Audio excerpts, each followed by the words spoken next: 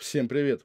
Я Олег Кашин. Каждый день я пишу колонки и думаю о судьбах Родины. Сегодня мы читаем мою статью 2014 года.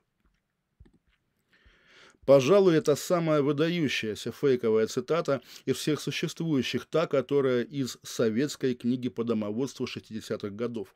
Наверняка каждый хоть раз где-нибудь встречал. В разговоры с мужем не вступайте, помните, как сильно он устал, и лишь после того, как он прочитает газету, вы можете попытаться с ним заговорить. И еще знаменитая глава для мужчин. После совершения интимного акта с женой вы должны позволить ей пойти в ванную, но следовать за ней не нужно, дайте ей побыть одной. Возможно, она захочет поплакать. Быть несправедливым в оценках советского периода довольно трудно, там действительно почти все было ужасно. И неизвестным авторам фейковой цитаты из фейковой книги стоит даже восхититься. Права женщин в СССР были, может быть, единственной сферой, в которой страна большевиков, безусловно, опережала все западные страны.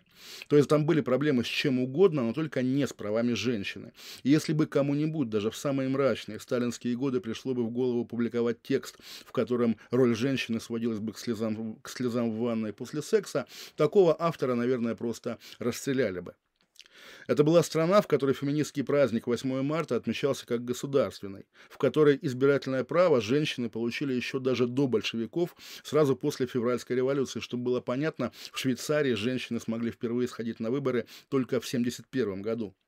Страна, в которой на первом съезде писателей случилась такая смешная сценка, когда в зал вошли делегации рабочих, и галантный Пастернак бросился к метростроевке, волочившей тяжелый отбойный молоток, захотел ей помочь, а она не отдала ему молотка, и весь зал над Пастернаком смеялся, хотя даже слова «сексизм» в русском языке тогда не было.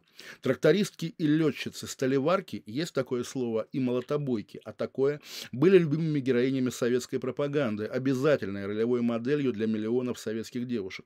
Женщину-космонавта запустили на орбиту через 2 года после Гагарина.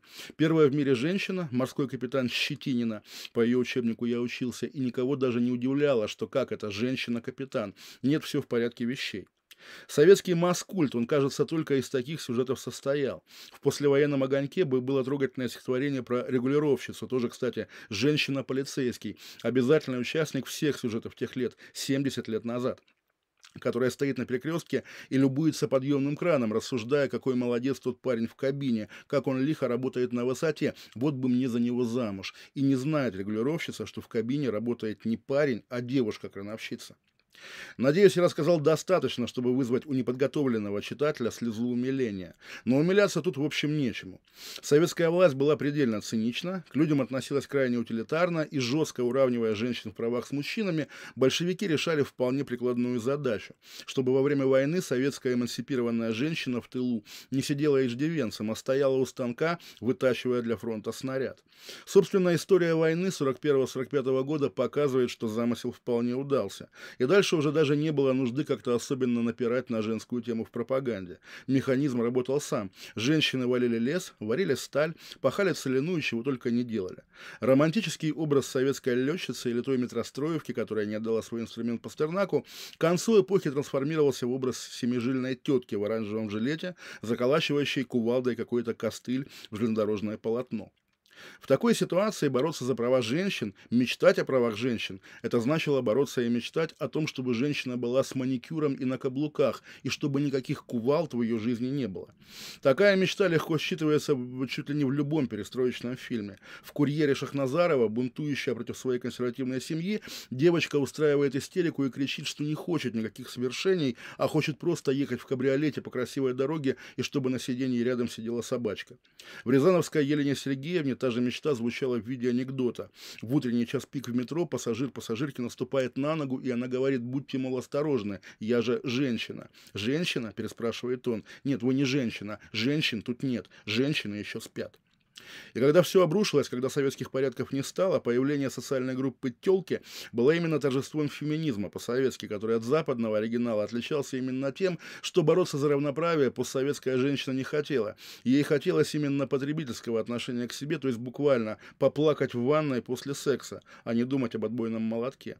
Жаль, Пастернак не дожил. К концу 80-х в России сформировалось поколение женщин с радостью готовых отдать тот отбойный молоток кому угодно. 20 постсоветских лет хватило, чтобы этот антифеминизм восторжествовал и стал нормой, и наши современницы, протестующие против сексизма, уже почти превратились в полный аналог настоящих классических западных феминисток. Проделав невероятный и по скорости, и по содержанию исторический кульбит, Россия на наших глазах становится Западом. Это была моя статья 2014 года для мужского журнала «Фурфур». Она спорная, даже я сейчас читаю, понимаю, все-таки немножко автор перегибает. Мне интересно, что вы думаете. Пишите об этом в комментариях, не стесняйтесь, или просто ставьте прямой, простой, честный лайк. Также имейте в виду, что трижды в неделю на телеграм-канале Кашин+, я публикую свои новые статьи. Телеграм-канал платный, телеграм-канал закрытый, Кашин+, но подписаться на него недорого и несложно.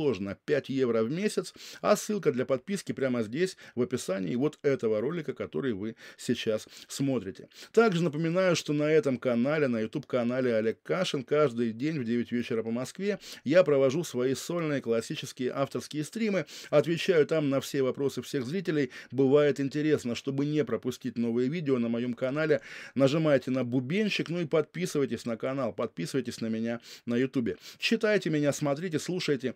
Оставайтесь со мной, возвращайтесь. Всем спасибо, всем пока. Я Олег Кашин.